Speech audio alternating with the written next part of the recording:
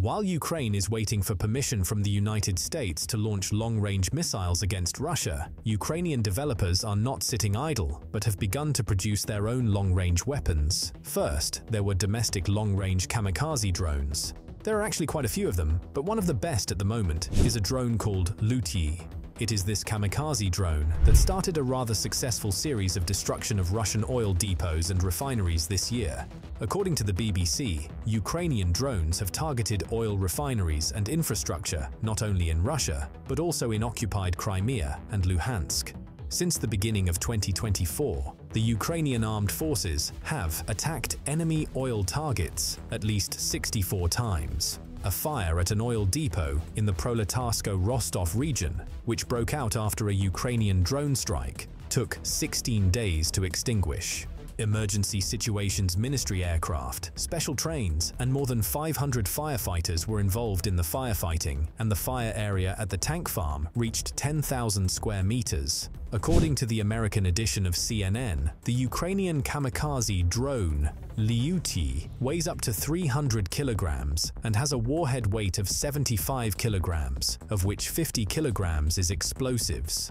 The drone's wingspan is 6 meters 70 centimeters and its length is 4 meters 40 centimeters. The maximum distance to the target it can cover is 1,000 kilometers. Thanks to artificial intelligence, the drone can navigate the terrain and avoid obstacles, meaning that it can change its flight direction in real time by comparing the real situation with the map stored in the system. In the same way, artificial intelligence is used to determine the target to be struck. The kamikaze drone is powered by a German gasoline engine with a capacity of 50 horsepower. Usually the disadvantage of such drones is their low speed, about 150 kilometers per hour, but this also has its advantages. Thanks to its low fuel consumption, it can fly a longer distance. In August of this year, it was first reported that the first Ukrainian jet missile drone, called Palyanytsia, had been manufactured, and later it was reported that the first Ukrainian ballistic missile had been manufactured. I will talk about this in detail in this video. Palyanytsia is a long-range Ukrainian-made jet missile drone. It seems that the developers, when choosing the name, decided to make fun of Russians who can't pronounce the word Palyanytsia and think it's a berry, i.e. they're strawberries, when in fact it's a type of Ukrainian bread.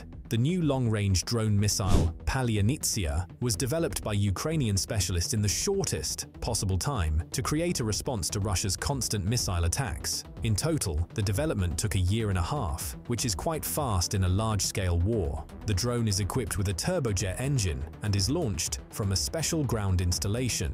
It can reach about 20 airfields in Russia. The most remote airfields are Soltsi, Savoslayka, and Engels 2. This suggests that the maximum range of the Palyanytsia could be 750 kilometers. We can assume this because no such information has been officially disclosed at the moment. As the armed forces say, it will be a surprise for the enemy. In addition to airfields, Ukraine can also strike Russian military units, oil refineries, oil storage bases, and stationary radar complexes.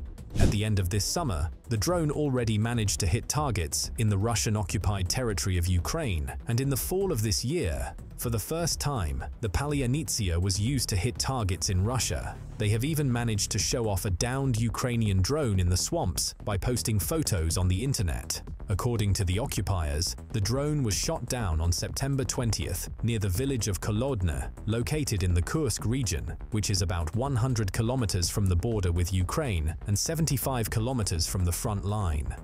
The wreckage of the drone was heavily damaged, and at the time of publication, Russian sources did not report finding any markings. According to experts, the shape of the downed drone's wing is not the same as that of the Palyanytsia. Therefore, they assumed that the published photos depicted another jet-powered drone used by the Ukrainian Armed Forces, namely a British long-range drone called the Bench Jet 80. However, this drone is equipped with 2 jet engines, and the photo shows only one, but it is also possible that the second engine broke off during the downing and landed somewhere else.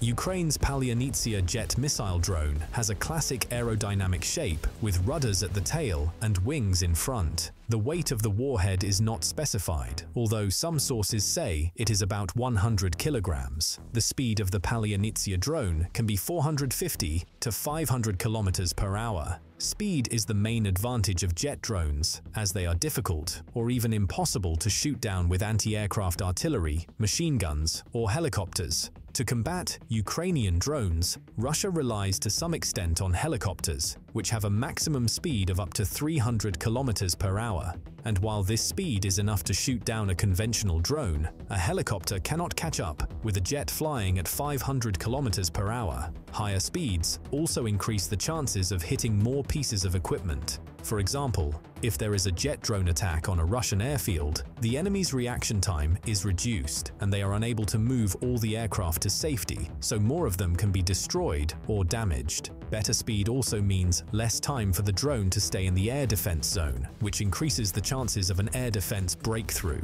The main disadvantage of jet drones is their cost, as jet drones are more expensive than their internal combustion engine counterparts. Their cost is increased by the jet engine itself, application purposes, and loads.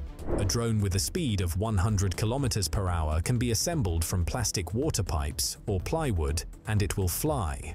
But a jet drone with a speed of 500 kilometers per hour requires better and more expensive materials. Therefore, to increase the probability of hitting the target, the drone has a satellite and backup guidance system in case the satellite signal is jammed. Ukraine's Palyonitsia is not a novelty. Jet drones exist in other countries as well. For example, the British Bench Jet 80 drone I mentioned earlier in this video, which is also already being used by the Ukrainian Armed Forces to engage enemy targets, was developed in the 1980s, initially as an air target for training the British Navy. Now it is used as a kamikaze drone. The basic version can reach speeds of over 600 kilometers per hour and stay in the air for up to 45 minutes. The advanced version, the Bench Jet 80 Plus, has a top speed of 720 kilometers per hour. Also, Russia's ally Iran has kamikaze drones called Shahed 238. They have already managed not only to produce, but even transfer several of these drones to Russia. In February of this year, the Ukrainian Defense Forces landed one Iranian Shahed jet. Despite sanctions, Iran has access to a number of Western-made components.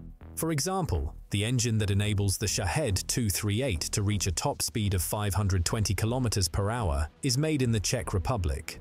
To receive satellite navigation signals, the Iranian drone uses a block of 4 antennas from the Canadian company Talisman.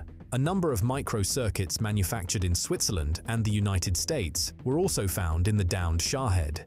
Thus, the Iranian Shahed 238 is assembled from foreign components available on the civilian market. At the same time, the way such parts as jet engines from the Czech Republic got to Tehran is quite interesting, so it needs to be investigated and made sure that it does not happen again in the future. On August 27th this year, the Ukrainian media reported on the successful test of the first Ukrainian ballistic missile. This is an achievement of the defense industry that can significantly affect the course of the war. It is worth noting that the armed forces of Ukraine already have ballistic missiles in service. The old Soviet Tochka-U systems, which have a range of only 120 kilometers and a very limited number of missiles, and the S-200 air defense systems, which remained in Ukraine after the collapse of the USSR. According to British intelligence, the anti-aircraft missiles of these systems have been redesigned, and the Ukrainian Armed Forces use them as ballistic missiles to destroy ground targets rather than air targets. The Ukrainian Armed Forces also use American ATACMS, which can reach 300 kilometers, but the White House stubbornly forbids Kiev to use them on Russian territory. Therefore, the creation of its own long-range ballistic missile has been a priority for the Ukrainian defense industry in recent years. In general, information about the production of such weapons is classified, but there are certain guesses, and this is lively discussed on Russian television. The Ukrainian leadership started thinking about creating its own ballistics in the early 2000s. At that time, it was announced that the Sapsan missile system was being developed, which was actually supposed to be an analog of the Russian Iskander. The Ukrainian system was also supposed to have a maximum range of 500 kilometers and a warhead weighing about half a ton. The project was scheduled to be completed in 2012, but lack of funding pushed back the deadline, and then in 2013, under President Viktor Yanukovych, any work on the project was halted altogether. In 2016, during the war with Russia, it became known that work on the Sapsan missile system, exported as Grom-2, had resumed. Ukraine launched the project at the request of Saudi Arabia. In February 2021, it became known that the Sapsan was 70% complete, and the last step was to finalize the first sample of this newest weapon. The battery of the complex should consist of 2 launchers, a charging machine, and 2 control machines at the division and battery levels. After the outbreak of full-scale war, official information about Ukraine's missile program became even less available. In addition, in the fall of 2022, law enforcement officers detained an employee of the Pivden Design Bureau on suspicion of espionage. According to investigators, she passed information about the production of the Sapsan system to Russian special services. According to the traitor, as of the summer of 2022, this missile system was already at the stage of readiness. And in August 2024, after successful tests, it became known that Ukraine was developing 3 modifications of the Sapsan, although again, there is no information on how they will differ at the moment. Most likely, it will be a ballistic, anti-ship, and anti-aircraft version.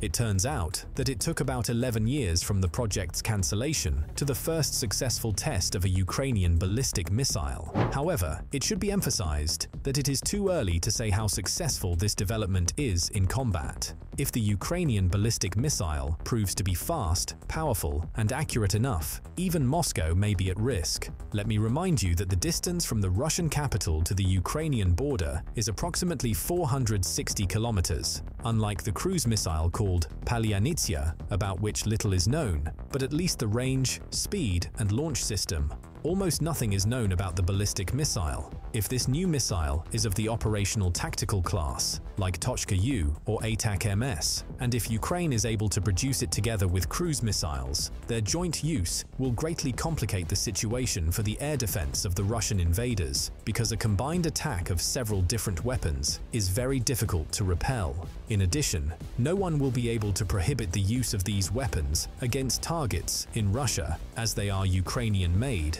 and no one needs to ask permission. This means that the number of destroyed military targets in Russia will increase.